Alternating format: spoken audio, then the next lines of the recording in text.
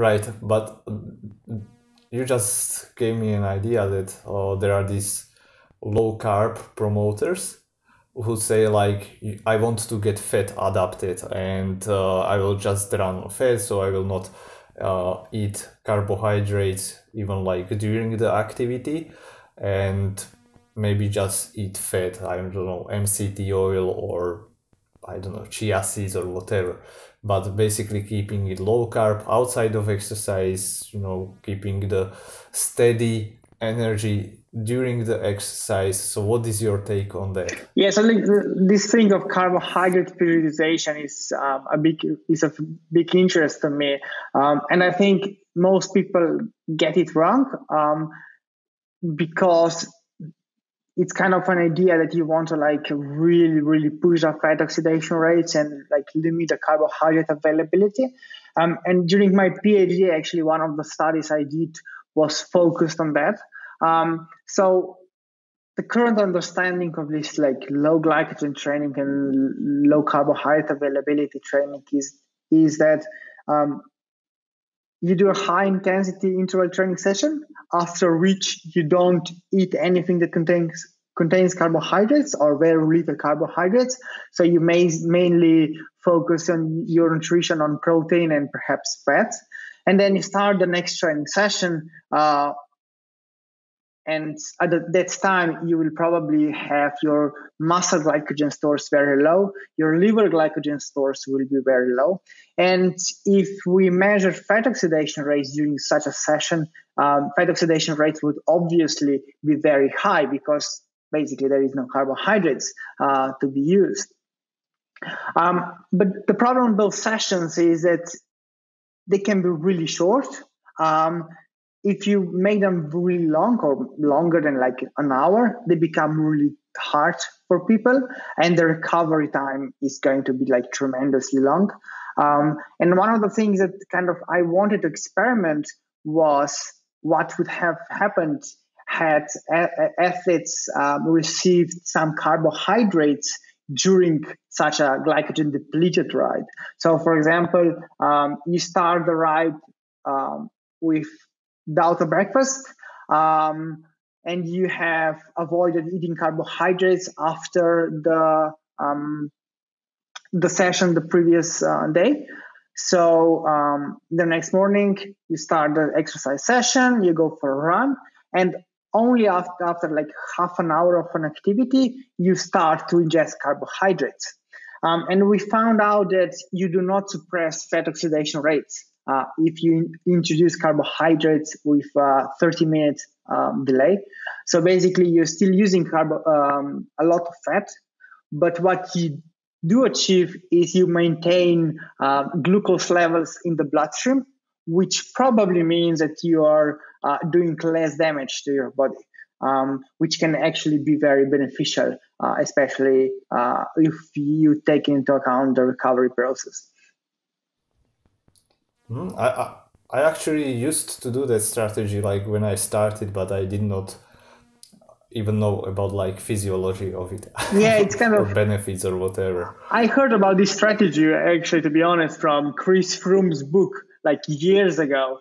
And I started thinking, what does this mean in terms of physiology? And then, I was looking for papers on that, and there wasn't much about that. So I started looking into that from the scientific perspective.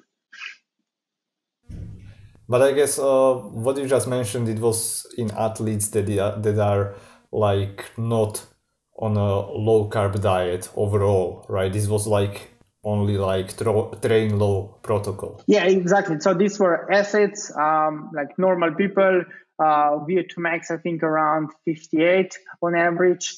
So like moderately trained, probably doing like 8 to 12 hours of training per week at most.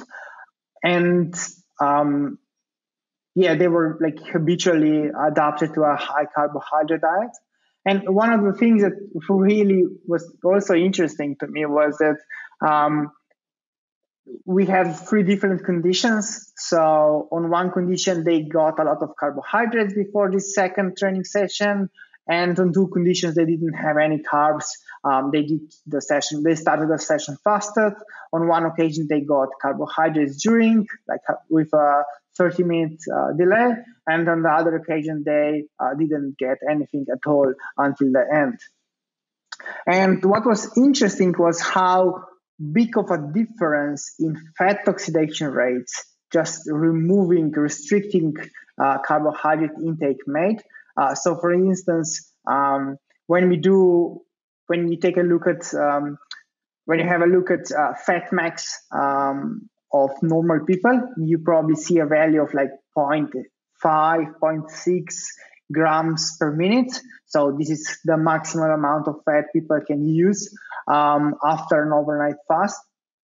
Whereas in this study, those people stripped of muscle and liver glycogen were able to, without any difficulties, utilize in excess of 1 gram per minute of fat, which is like almost as much as low carb adapted athletes. So just like one night without carbohydrates made such a big difference. Oh, that's interesting. I've never seen that. Yeah, so basically you can. We were really surprised to see sorry. this, So basically you can benefit from like, let's say, low carb adaptation without really being low carb all the time. Yeah, that's the point of like carbohydrate periodization. Those sessions were really hard. Like I had like troubles sleeping. I usually have trouble sleeping when my glycogen stores are low. But as a training strategy or nutritional strategy, better to say, this is a viable and a really good option. Well, what is anyway the reason to do that kind of sessions? So that's a good one. So I never do such sessions with elite athletes. So for example, I work with cyclists they have all the time they want for training. So they can do like 20 hours a week. They can do 30 hours a week if necessary. But then you have athletes like myself that we cannot have. We don't have all the time available. So we are restricted to like training, like let's say 10 hours a week. So at certain point, if you want to get better, you need to increase the training volume. And utilizing such an approach, for example, like restricting carbohydrates before a training session, can actually maximize the adaptations from a training sessions when you're like limited in time. So it's more time efficient training. It's not necessarily better, it's just more time efficient training.